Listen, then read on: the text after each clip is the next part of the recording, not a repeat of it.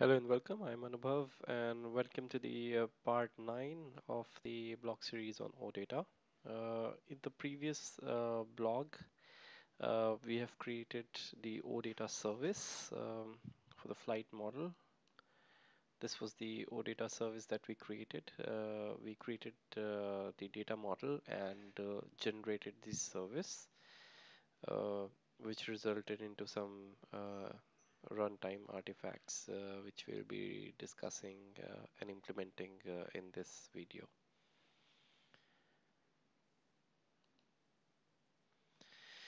So let's start with understanding what is the gateway OData channel. OData channel is the name of a usage type and the programming concept of SAP NetWeaver Gateway. OData channel for SAP NetWeaver Gateway allows you to provide content for OData consumption. Such an OData service is built from two regular BAP classes, a so-called model provider class and a data provider class. So if we go back to the SAP NetWeaver Gateway Service Builder, we can see these runtime artifacts, the model provider class and the data provider class, and then the extension classes for us to make the implementations. The data provider class provides the gateway service functionality, whereas the model provider class defines the gateway service interface.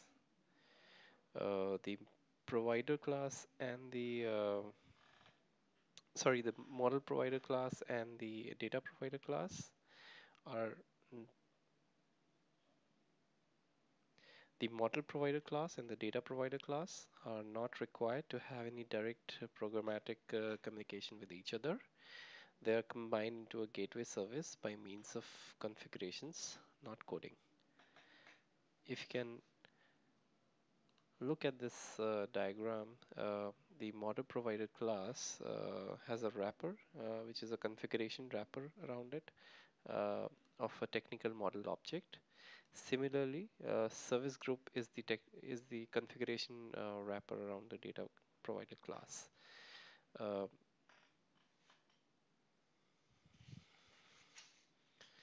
A gateway service is created by associating the technical model object with the service group. The service group contains the definition for the internal and the external service names. The external name is something that is seen by the end user. The final configuration step is to create an entry in the service catalog, which we will see once we have done the implementation of the service. So let's just look at the structure of these classes. Uh, there is this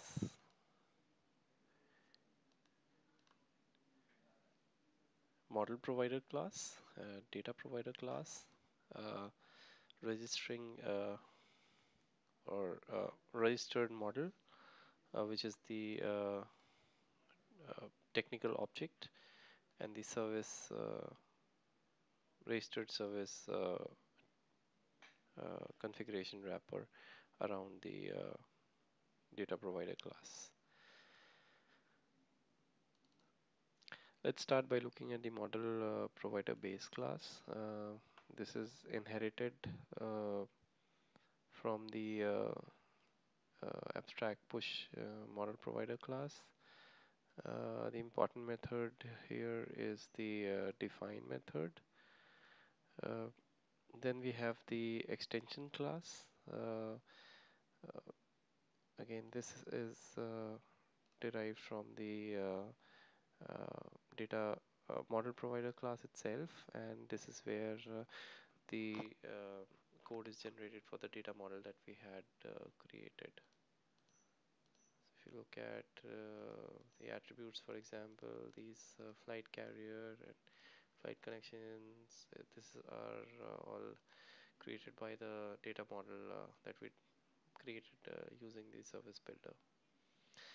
Now, going to the data provider class, again, there is a super class which is inherited from the abstract class, and the subclass is the extension class where we will provide our implementation.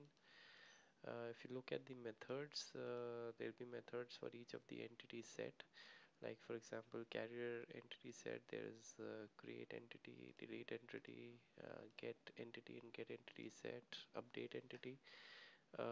Different between get entity and get entity set is that for get entity method is implemented as part of the read operation to get a single instance of the entity, and get entity set gives you a list of instances of that entity.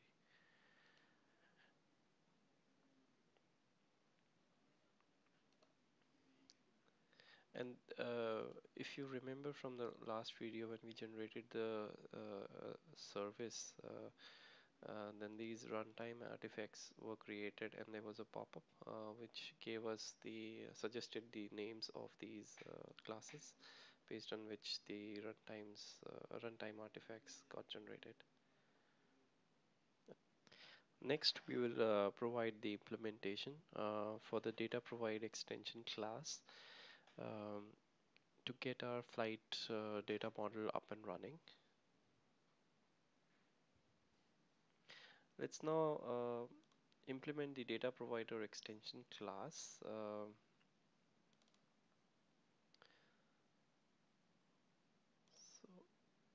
it has all the inherited methods coming from the its superclass, data provider class. What we need to first do is to understand what is our backend looking like, and even before that, what are we trying to do.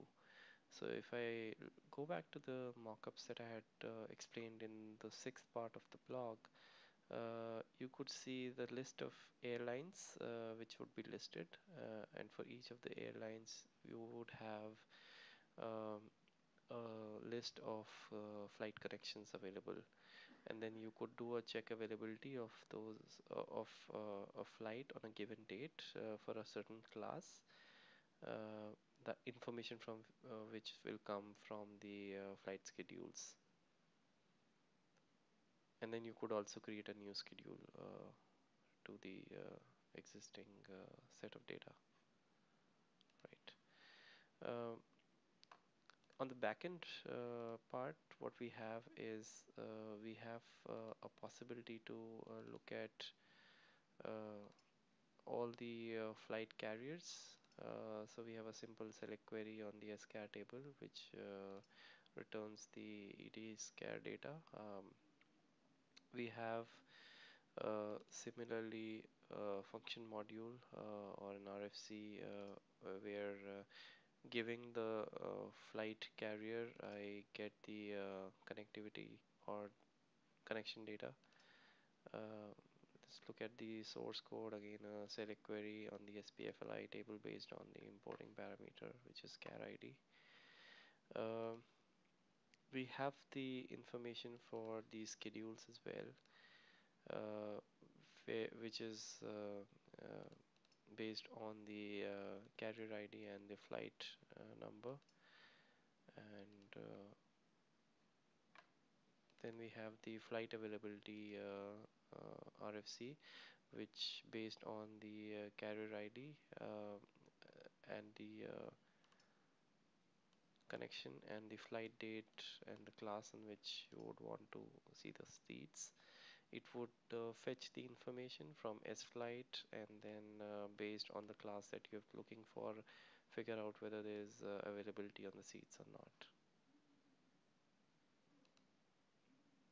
And then finally, we have a possibility to create a flight trip uh, by providing the following information from the OData service to the backend. Right. I have already created and implemented the service. Uh, so let's just go through what all has been created. So we'll start with the carrier set, get entity set. So if we look at this method, it has importing parameters with IT key tab uh, and exporting parameters containing the entity set itself. What we do here is we are getting the entire set of carriers, and that is why I'm not using the IT key tab here. I'm simply calling the backend RFC to get the flight carriers, and then um, copying that information to my export parameter and then sending it back. So that's the get entity set implementation. I also have done an implementation for get entity, and here in the IT key tab, I'm expecting a carrier ID to be passed, which I'm reading, and then based on that, I am calling in another RFC, which gets me the SCAR based on the carrier ID, and then I prepare the result set and then pass it on to the ER entity. This is a structure. Unlike the previous one. So as I mentioned earlier, the difference between the entity set and entity is that entity will return only one instance, whereas the entity set will return multiple. Similarly, for flight connections, I've made an implementation where based on the carrier ID, which is passed as IT key tab, um, I'm calling the backend RFC to get the flight connections and then populating the result set. And pretty similar way of doing on the for the get entity. The only difference is that in this case I am passing the carrier ID and the connection of ID as well, because I am expecting only one entry to be returned. So this is the pair which gives me the primary key. A very simple, straightforward implementation just to understand how easy it is to create OData services. Um, and similarly for the flight schedules, I've created the get entity set here when I'm passing the connection ID and um, um, carrier ID, and based on that I'm getting the flights, all the flight schedules. I've also implemented the function import to check the availability, and here based on action name, which is mapped to the um, uh, mapped to the function import data model. I am checking the various import parameters that I'm expecting. So if you look at the import parameters, there were 4 import parameters. I'm capturing all of them and then calling my RFC to get the flight, to get the seat availability information and passing it on to the OData response. And then finally the create entity. Here I am checking the entity name, and then based on that I am reading the information that is passed on from the OData service to the backend and then creating the OData service. So it's very simple and straightforward to create an OData service.